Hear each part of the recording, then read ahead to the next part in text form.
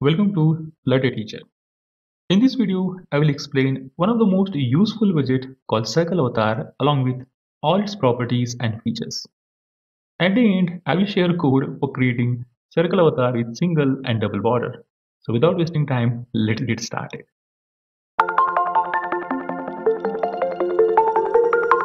CircleAvatar is an easiest way for creating circles and circular images in Flutter.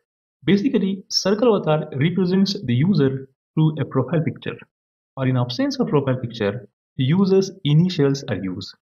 We can also use CircleAvatar for creating attractive circular icons. Most importantly, CircleAvatar is not an interactive widget, so we won't have support for user tap or clicks.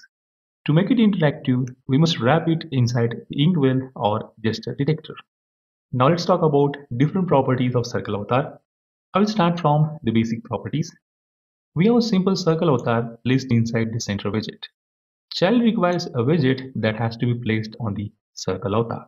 As the name suggests, the properties background color and foreground color allows us to control or change the background and foreground color of the CircleAvatar. Here the background color indicates the color of content presented on the CircleAvatar. We mostly use a text as a child for CircleAvatar when we want to present a user that don't have any profile picture. So in such a case, we can use initial letters of the user, means the initial of the name or say surname here. You can see here, this particular CircleAvatar is representing a user that has a name starting with letter S.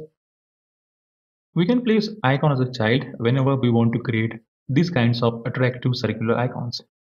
It's important to note that when we directly use a child as the image for CircleAvatar, it is not going to create circular images. How to make a circular image we'll discuss in the same video itself. Let's talk about various radius supported by the CircleAvatar. The radius property allows us to control the size of CircleAvatar. Default value for radius is 20. Let me change its value to say 100 so that we can create a much more bigger CircleAvatar. Mean radius and max radius allows us to control the minimum and maximum value for radius in case of responsive UIs. Default value for mean radius is 0 and for max radius it is double dot infinity. It is important to note that the mean radius and max radius can only be used when value of radius is null. It means if you are planning to use mean radius and max radius, make sure you are not using radius in your code. Now let's talk about the way for creating circular images using background image and foreground image property. Using this background image, we can apply the background image for CircleAvatar. Make sure that for this background image, we must provide an image in the form of image provider. Let's understand why it is called background image. For example, if I place some child here along with some text, for example, say text s with say font size of 120 here, you can see here this particular text that is a child is placed on the top of this image. That's why this image we call it as the background image, so that this text means that child is acting as the foreground content for this particular CircleAvatar. Now what will happen if we use say a background image along with the foreground image? So let me use some foreground image here. Now you can see here, I have used both the foreground images and the background image here. So as the name suggests, foreground image is always going to be placed on the top of the background image. That is the reason this image of guitar is placed on this face one image. Make sure that in my case, this guitar is transparent. That's why we can see both this face as well as this guitar image. But what happens when your background image and foreground image are not at all transparent? In this case, only the foreground image is going to be visible and not the background image. You might have a question, do we really have a need for placing both these background and foreground image in the real applications? I will say yes, there are some situations where we want to show the background image and on the top of that one, we want to show some small or some different image. Let's see what happens when we use all these three, that is child, background image and foreground image at a time on the same CircleAvatar. And I will also explain the priorities among using them. You can observe here in my example, the foreground image, that is the image of guitar, is transparent, and that is the reason all these three are getting visible on my UI. For example, if my foreground image is not transparent, okay, let me change it to say a phase 2 here. Let's use here phase2.jpg, and when I save here, you can see only phase 2 is getting visible. So it's clear that among these three, the foreground image has a high priority. Means if your foreground image is not at all transparent, only and only foreground image is going to get visible. So let me comment the foreground image here, and you can now observe here on the top of this background image, the child is getting presented. You might have a question, what happens if I comment the background image and uncomment the foreground image? Whether this child S, that is the text S, is going to get visible on the top of this face too? I will say no. Make sure that the child is only placed on the top of background image, not on the top of foreground image. It means in case of foreground image and the child, your child is always placed behind the foreground image. That is the reason when I save the code, you can see only the face 2, that is this foreground image, is visible and the child with the text S is not visible here. Let's talk about last two properties that allows us to handle error in case when the background and foreground image is not available. Both these on background image error and on foreground image error requires a callback function that takes first parameter as the error in the form of exception and the second is the stack trace for an exception. Let's understand use of this on background image error.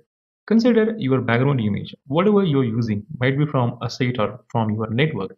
If it is unable to load currently in your application, instead of showing an exception in the app and stopping your app from getting crashed, this particular callback function will execute, and using this function, we can deal with the error condition. Same thing will happen in case of the on foreground image error. Instead of showing error when the foreground image is unable to load, this callback function will execute and that lets you to handle the error condition. Make sure that for using this on background image error, the background image must be used. Means value for the background image should not be null. For using this on foreground image error, the foreground image value must be used, means it should not be null. Now let's see how we can create this circle avatar using the single border. The most simple way of creating border for the circle avatar is to wrap your circle avatar inside the another circle avatar. Make sure that the radius of outer circle avatar should be little more than the inner radius. You can see here, in my case, I have used here 85 for the outer and 80 for the inner, so that it will have the border of 5 pixel thickness. If you want to decrease the thickness, simply you have to just decrease the radius here. You can see here, if I set it to 82, it is just a 2 pixel thickness. So let me go back to 85 here. And to manage the color of border, you simply have to manage the background color of outer circle avatar. For example, instead of gray, say if I use here green, it is going to turn the border in green color. Let's see how we can create this circle avatar that has two different borders.